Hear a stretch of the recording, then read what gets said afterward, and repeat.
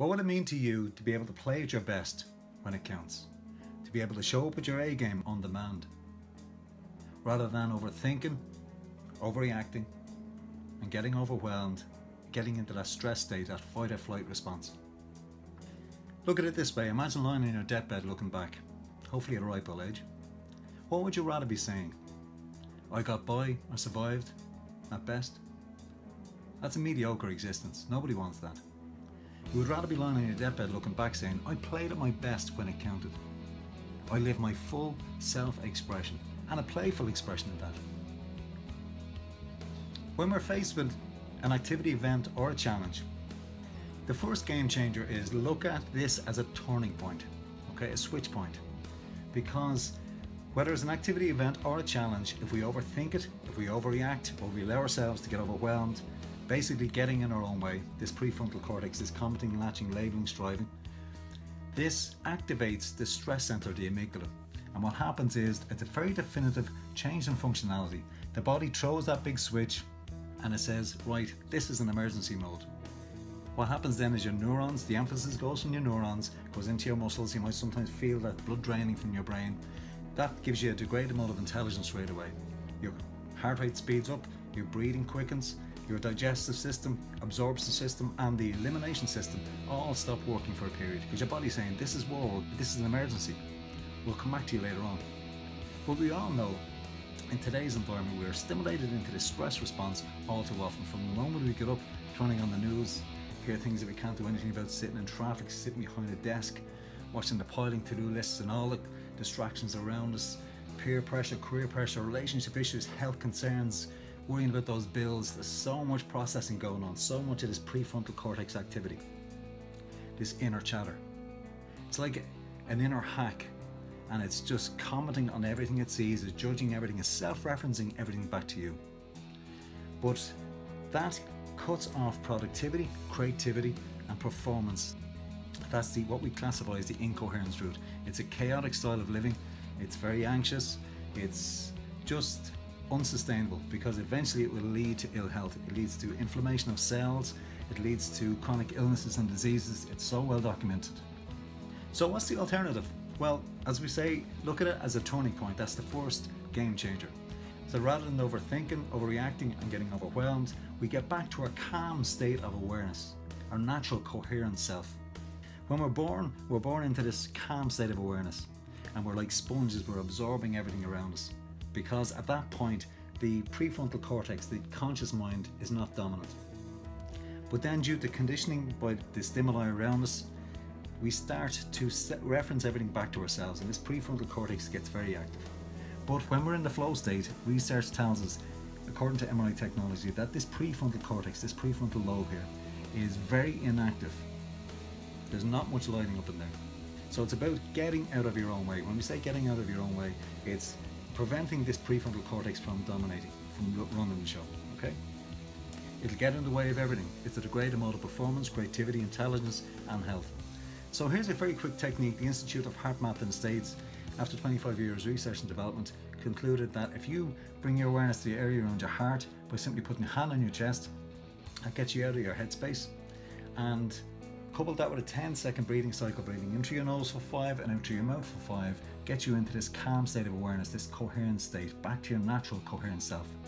Okay, so just give it a go. Put your hand on your chest, bringing all your awareness to your hand resting on your chest to get out of your headspace, so you're not commenting, judging, latching, labeling, striving to be someone else, be something else and have something else.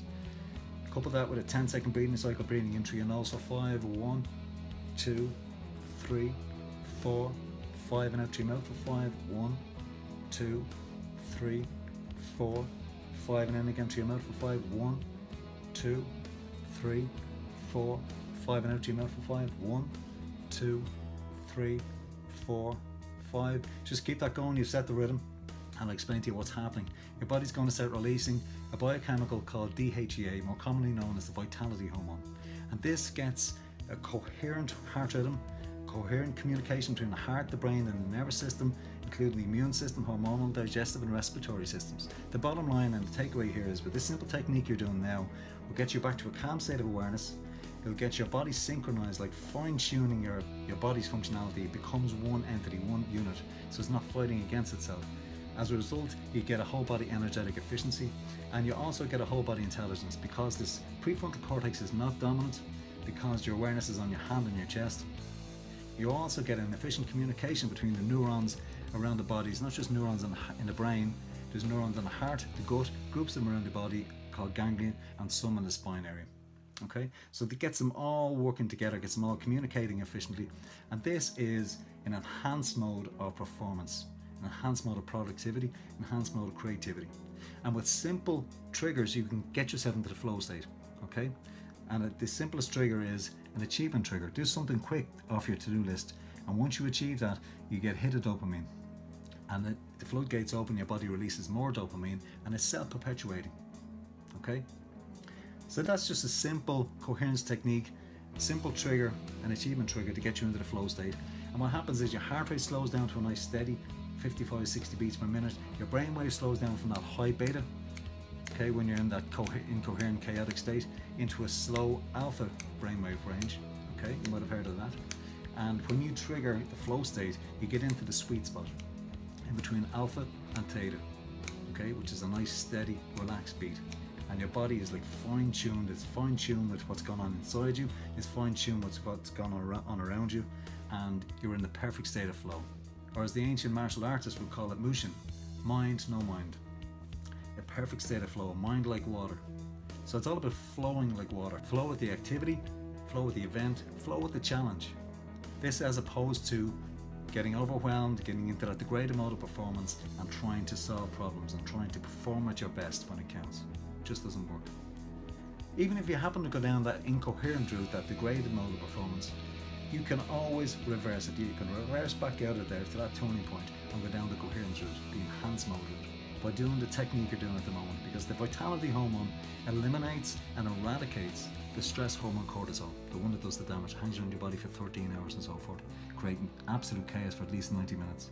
This vitality hormone will eliminate and eradicate it. So even if you do happen to get into that degraded mode performance, go somewhere quiet, put your hand on your chest, breathing into your nose for 5 and out through your mouth for 5, getting your awareness on your hand and your resting on your chest, get you out of your headspace and get you out of your own way, basically. Okay? The more you do this, it becomes the way you show up. There's a thing called neuroplasticity. It's simply the brain's ability to restructure itself based on repetition, repetition, repetition. Okay? Learning how to drive a car is the simplest way of explaining it. When you start off first, there's a lot of concentration, there's a lot of prefrontal cortex activity, there's a lot of focused vision, and there's a lot to remember. The more you repeat the activities and the more you repeat the whole driving process, it starts to become more automatic. If you apply that principle to this simple technique, getting back to this calm state of awareness, and with simple achievement triggers, getting into the flow state, the more you do that, it becomes the way you show up. So you can play at your best when it counts. And if you continue that over the years, by the time you get to your deathbed, hopefully at a ripe old age, you can look back and say, I played at my best when it counted. Okay? If any of this resonates with you, if you go to our website, www.flowbuoyancy.com, there's a free 8-week program there, and it's 8 weeks because of neuroplasticity. If you try and implement this into your life, it might resonate for a couple of weeks, then after about week 3 and week 4, you start to go back to the old routines. So you got to keep it going, even if you just keep this coherence technique going, it's resetting yourself. So give this a go, practice this with any activity that you're not precious about, so you can get used to accepting the outcome. It's all about staying out of your own way, not commenting, labeling, just striving, and not monitoring what you're doing. It's about going with the flow of the activity, event, or challenge. You don't allow your mind to be taken or distracted, and don't focus on any other thing that needs to be done afterwards or something that went wrong previously. Just focus on the activity with this calm state of awareness, with simple achievement triggers, the dopamine triggers, and couple that with resetting yourself whenever you start to feel tired, fatigued, overwhelmed. Before you get stressed, do this reset. Even if you do get stressed, do the reset. Okay? I'm Tony Vaughan. It's been an absolute pleasure. Take care.